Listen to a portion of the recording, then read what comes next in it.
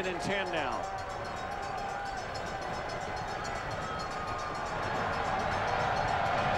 Halfway through the 3rd quarter. Ray dodges more traffic, and here he goes again. That time draws the penalty. Corey Banks was flying through the air. Ricky Ray with a hook slide. And I'll tell you what I don't like about this call is I think Corey Banks avoided him. I think Corey Banks dove over top and avoided the impact. Unnecessary roughness. PC number 24. 15 yards at the end of the play.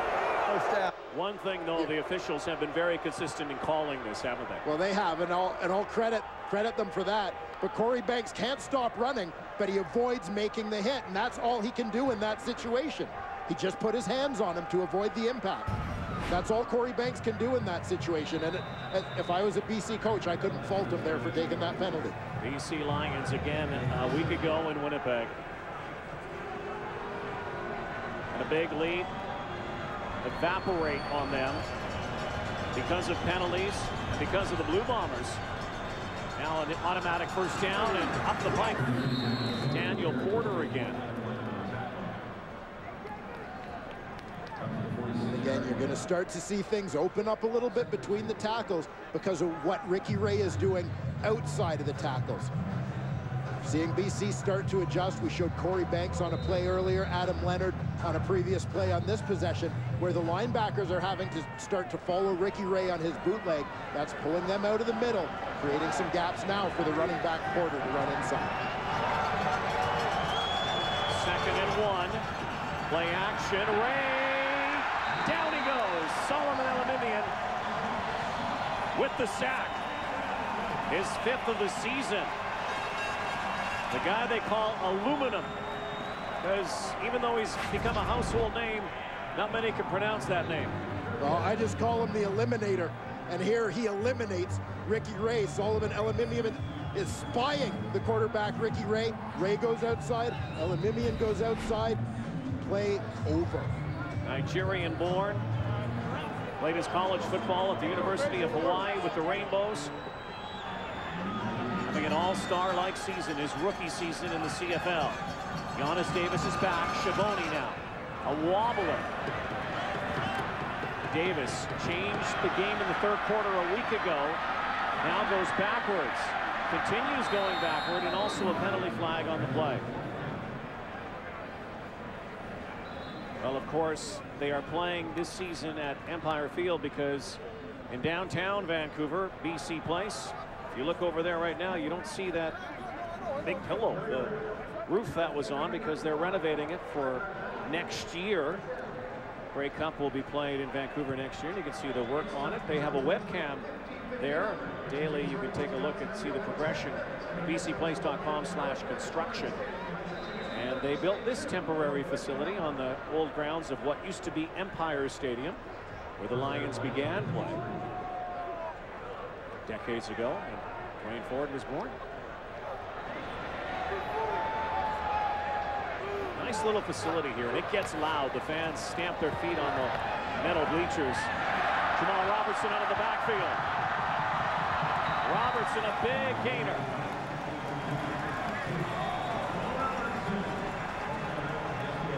BC Lions get a mismatch that they like in terms of coverage here. The middle linebacker, Javi Glatt, he's got his eyes on the running back, Jamal Robertson. Robertson releases, comes across the formation. Glatt's not able to stay with him. Springs to the outside, he's got a step right there. And you're gonna see that gap widen as Jamal Robertson takes off.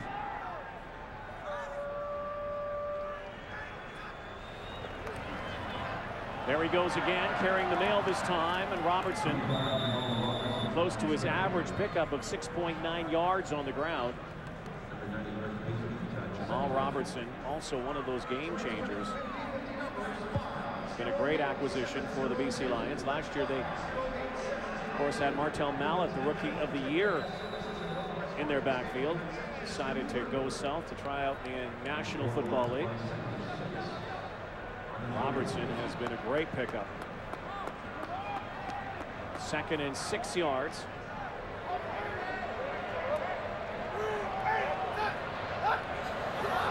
Looked like the Lions may have jumped Harris Jackson goes up and comes down with the football. But unless that Edmonton line moved, it looked like the BC receivers might have been a half yard ahead of everybody else. And there is another injured player on the field. Offside. BC number 81. 5-yard penalty. Repeat second down. So it'll be second and almost a full 10 yards now. Chris Thompson will hobble to the sideline. Geroy Simon right near the number 50. A little extra skip there. I think Stephen Black was offside at the bottom of the screen as well. Starting halfback Lawrence Gordon is the Eskimo limping off the field. Over quick, cut. Randy Drew comes in to replace him. Geroy Simon inching closer to another 1,000-yard season, 15 yards away. Lule, a deep drop. Robertson. Mark Rastelli read it perfectly on second down. Will set up third down now for the Lions. Nowhere to romp that time for JR.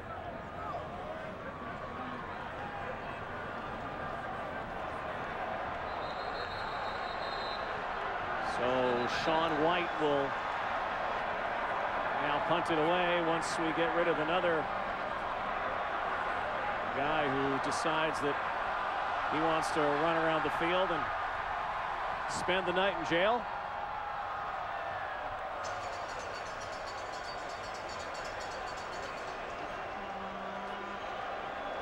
It's not a full moon, right? It's a half moon. Kamau Peterson in civilian clothes. Achilles injury. Tough year for Kamau Peterson. Just a correction, that's Chris Thompson, who's the injured Eskimo. I'd misidentified him earlier.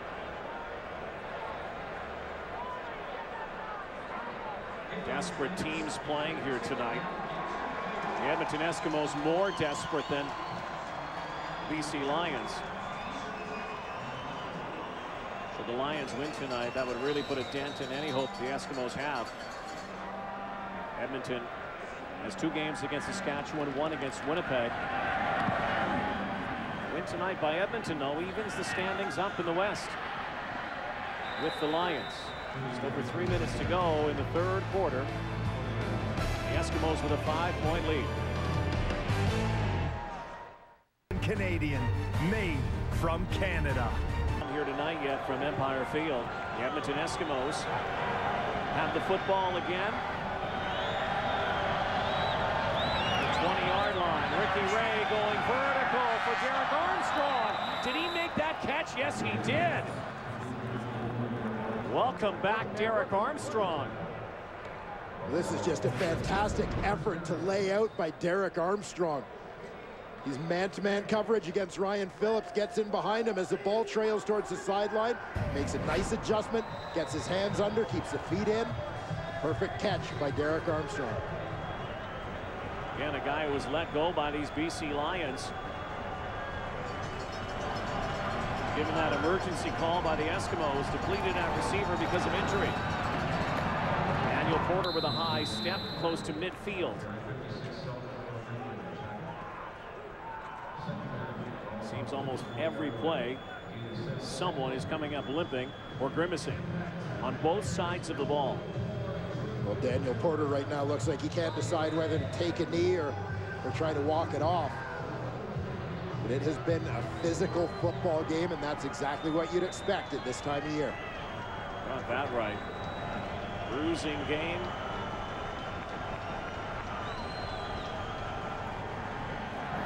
Porter again, left side this time. And rolls over the 50-yard line and has a first down. What a find Daniel Porter has been. Well, how about the rushing attack from the Edmonton Eskimos as a whole? Led by Ricky Ray, Daniel Porter now approaching 100 yards. Calvin McCarty and Mathieu Bertrand chipping in as well.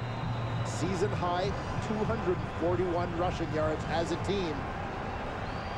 They look pretty good doing it for a team that has lived and died with the arm of Ricky Ray for years. First and 10, Ray looking, searching, running again. Oh, wow. Ricky Ray took a wicked hit. And that is the danger of escaping that pocket. But he's up. I don't know how he got up. Solomon Elimimian supplies the jolt. Well, Ricky Ray, first of all, wants a shovel pass to Calvin McCarty. McCarty's behind the line of scrimmage. Elimimian's mirroring him. That's gone. So now Ricky Ray's got to scramble back. Watch who comes and gets him. The aluminum man. The eliminator. 2nd and 7. Penalty flag flies. Play clock and wound down. Time count violation. Edmonton number 15. 5-yard penalty. Remains 2nd down. Ricky Ray's done a lot of running tonight. Hasn't had to take many hits. That one might keep him in the pocket a little longer.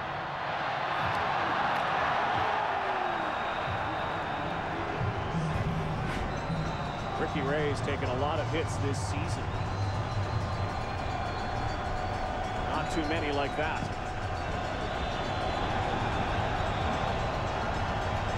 13th man into it. 2nd and 12. To the outlet. McCarty. Great tackle by Anton McKenzie. And the Lions will call on Sean White on 3rd down. The Eskimos, rather, will call on Derek Schiavone on 3rd down. How about Schiavone's night tonight? Derek Schiavone, just perfect. Perfect night. First game since taking over for Noel Prefontaine. And it amazes me that with the importance of kicking in the Canadian Football League, that guys like Derek Schiavone, Sandro DeAngelis went undrafted. How about the story of Canadian kickers this year? Schiavone, spiraling kick. The guy who's become one of the most feared return men in the league. Final play, 3rd quarter. 15 minutes to play, maybe more, who knows. 2015 Edmonton. Have had the ball for about 2/3 of this football game. Now it gets to this time of year, it's not that cold tonight, but a little bit chilly. And when you're an offensive player for BC, you hate getting cold sitting on the sidelines. It's tough to stay warm, tough to get in a flow when you're never getting a chance to get on the field. And one of the hardest hitting games of the season. Those hits hurt a little bit more in that chilly autumn air here tonight. A lot of injuries. 53. Both sides not immune from the injury bug here tonight. Twin backs in the I formation for Travis Lulay. Play action.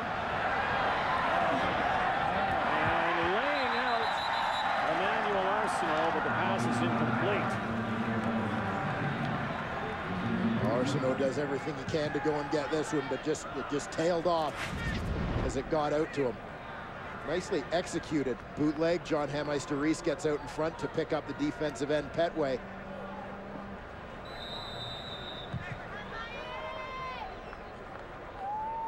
Ball that perhaps could have been caught, would have been a real tough catch.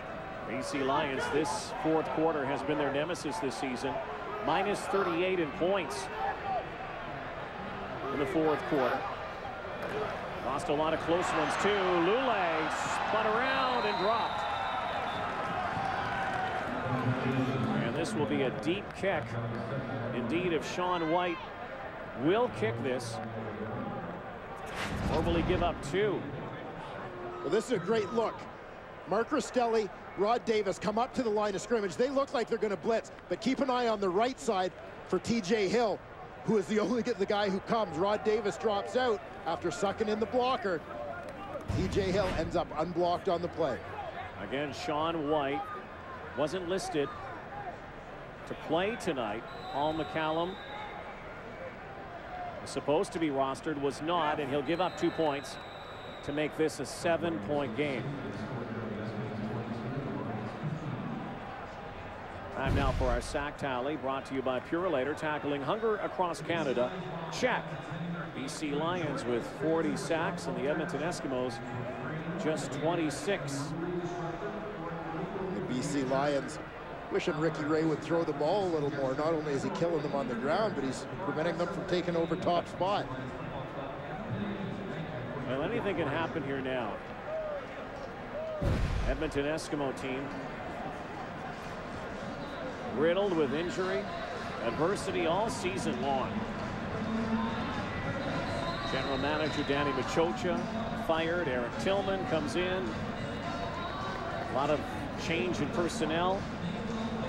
Picked up a couple of wins along the way that seemed to galvanize this team. A loss last week and a chance for a win here tonight to pull even with the BC Lions.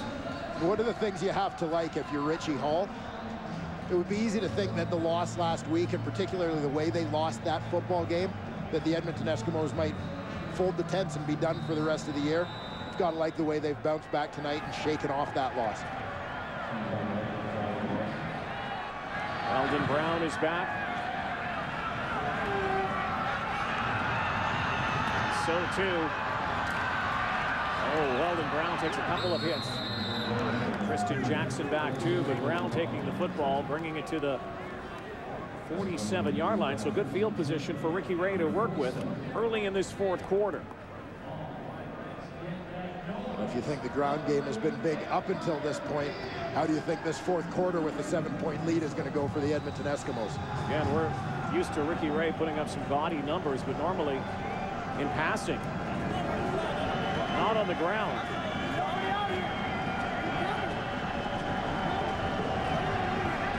Backs in for a blocking help. Ray going deep for Armstrong, falls, and it's picked off by Ryan Phillips, but there's a penalty flag, and it's likely pass interference against the Lions. Well, this is going to be an interesting one to take a look at. We've discussed it so many times this year. Pass interference is a tough call because it is a judgment call made at full speed. My initial thought was these guys got tangled up on incidental contact. BC number 21. Ball is spotted at the point of the foul. First down. Ryan Phillips thought he had the pick. These guys are in the bottom left corner of your screen. Phillips turns as the ball is in the air. Tremendous athletic play for him to catch it. But what the official right in front of him saw, Ryan Phillips, took one hand off and made contact with Armstrong and knocked him off. 37-yard pickup on the penalty. High toss, and that one, is it picked? Yes, it is. Dante Marsh. Calvin McCarty had it in his mitts, lost it, and the Eskimos lose the football. Just after the interference call and the apparent interception by Ryan Phillips, Dante Marsh does pick it off.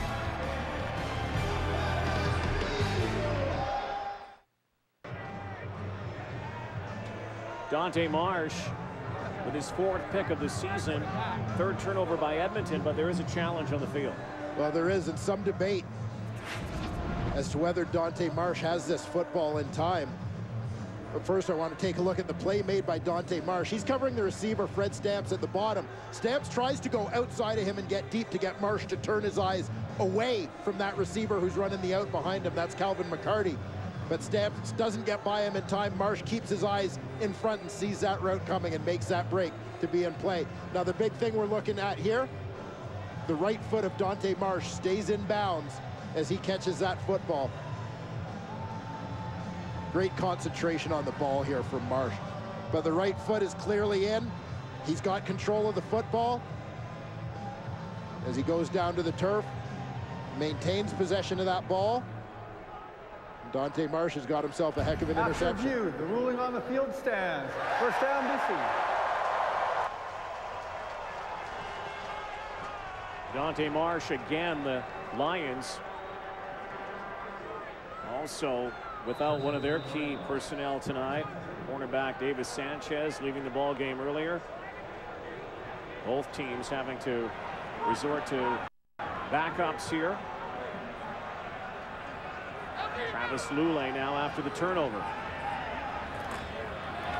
Lulay, look out. Elliot Richardson on the safety blitz was in pursuit, finally getting to Lulay, but after he had thrown the football, an incomplete pass. Well, Elliot Richardson doesn't come up with the sack, but he certainly gets credit. He's going to come from depth here, and he gets credit for causing this incompletion. He hits this thing running, and he forces Travis Lulay to throw this ball away earlier than he wants to. What a difference Elliot Richardson has made for this Edmonton defense since his return from injury at midseason. Second down and 10 now from the BC 24. Lulay has protection. Now he's in trouble. Flips it off. Stephen Black has the first down.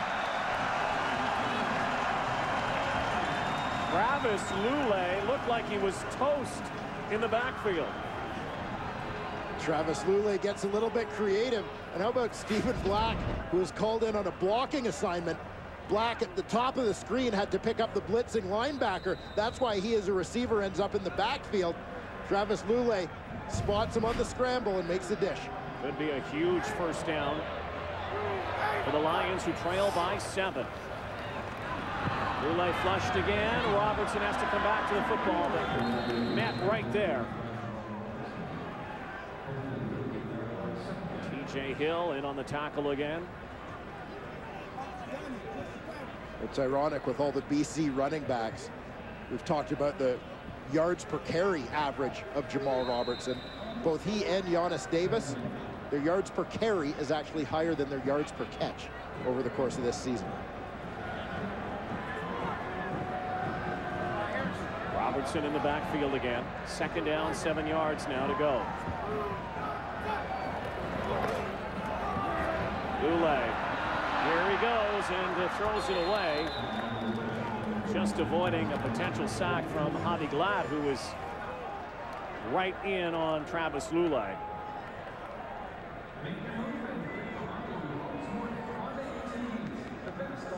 So again, it is kick time for Sean White and the Lions.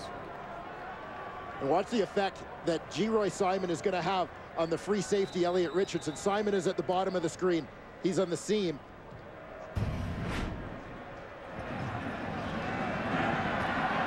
Downfield quickly once again. Sean Gore makes the tackle. Ooh, did you see that? Seems like everyone's got their game face on for Rona's Go for the Cup contest. Look at these moves. Here, here, and how about that one? Let's have another look.